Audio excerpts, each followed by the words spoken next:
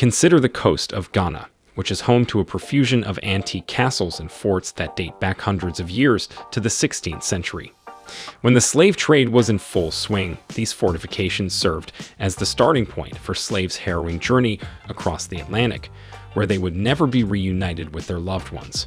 Over a 500-kilometer stretch of Ghana's coastline, stretching from Keta in the east to Bain in the west, a succession of castles and fortifications were constructed between 1482 and 1786 to secure the country's trade routes.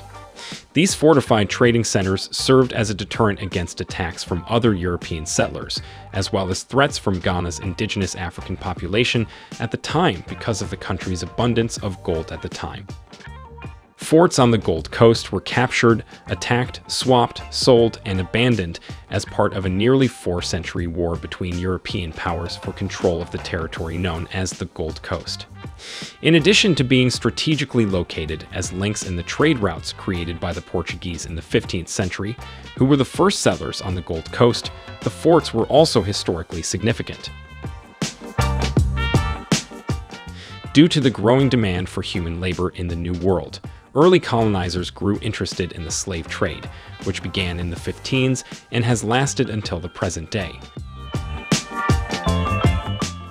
The elegant fortifications that lined Ghana's gorgeous coastline concealed dreary prisons that were overflowing with grief and despondent people.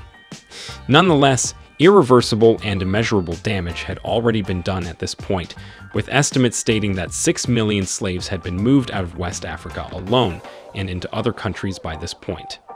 Over the course of the so-called Middle Passage, around 10 to 15% perished at sea, and the remaining majority never arrived at their final destination. Tall structures in Ghana, on the other hand, have evolved with time, and they are currently being used for commercial purposes as well as for the benefit of the country's economic development, as previously said. Throughout the United States of America and Asia, skyscrapers can be found in profusion, particularly in New York City. They are regarded as some form of architectural masterpieces that embellish the skylines of the countries in which they are located. One or more of these tall structures serves as a tourist information and attraction center for the surrounding area. The fact that every country has 1 or 2 skyscrapers is something to be proud of, at the very least. The Burj Khalifa in Dubai, which is the world's tallest building, has a total of 163 floors and is the world's highest structure, 828 meters in height. It's quite confusing that Angola's Bangla-Belize Libido Tomboko platform, 512 meters, is the tallest structure in Africa, whilst the iconic tower, 393.8 meters, in Egypt is the tallest building in Africa.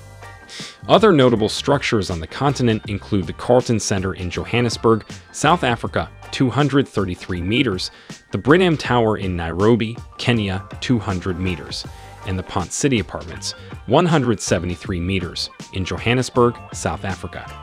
Ghana do have a few buildings that are fairly tall. The vast majority of these structures are intended for residential or commercial use, depending on their configuration.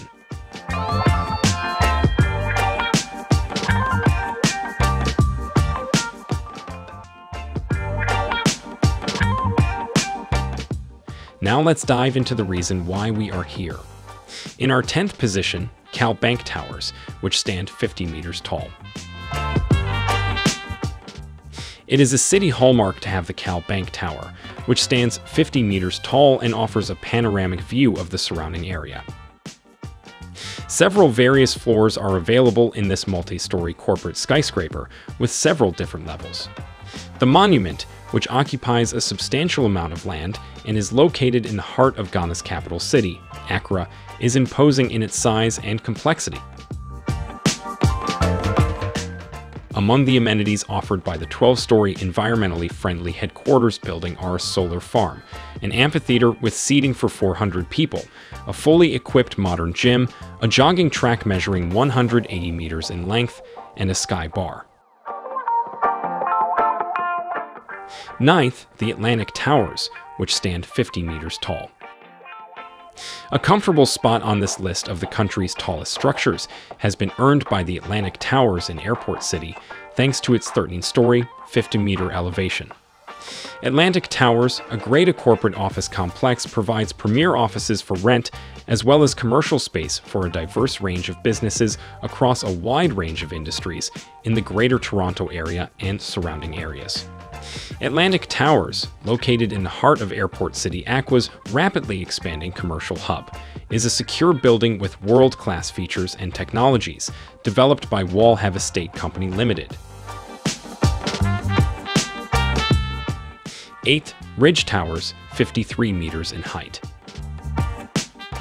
Located in the heart of Accra's Central Business District, this 15-story building was completed in 2005 and has a total height of 53 meters. It is the location of a number of financial institutions, as well as other businesses and organizations. 7. The Octagon, which is 53 meters in length.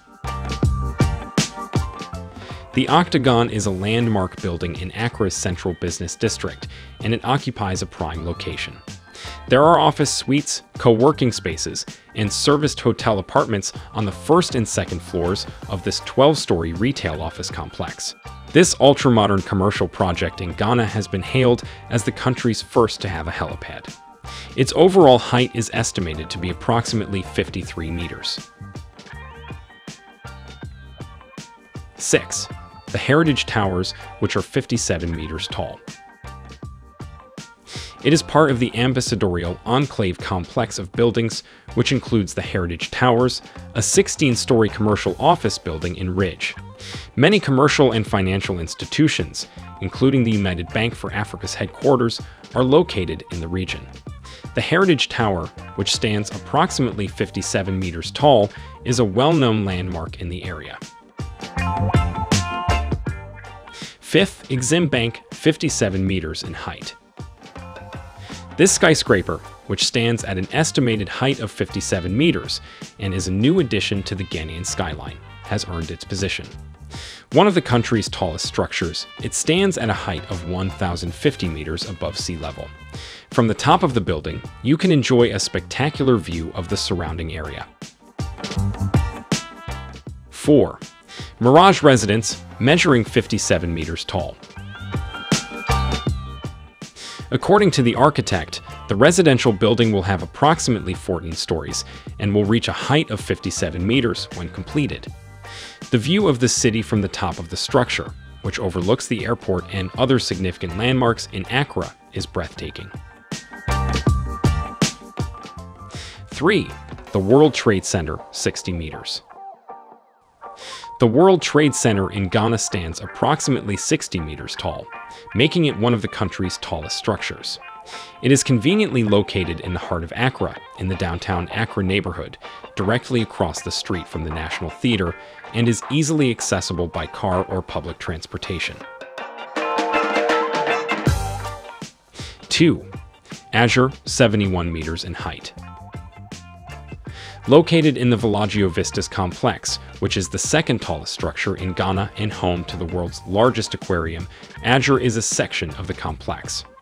On the same site as the tallest building in Ghana, this building, which was also constructed by Trasaco Estates Development Company, is the second tallest building in the world. Azure is a 71-meter tall, red-colored structure with a red exterior and a red interior. In terms of height, it is the second tallest structure in Ghana, and it is located immediately below the country's tallest structure.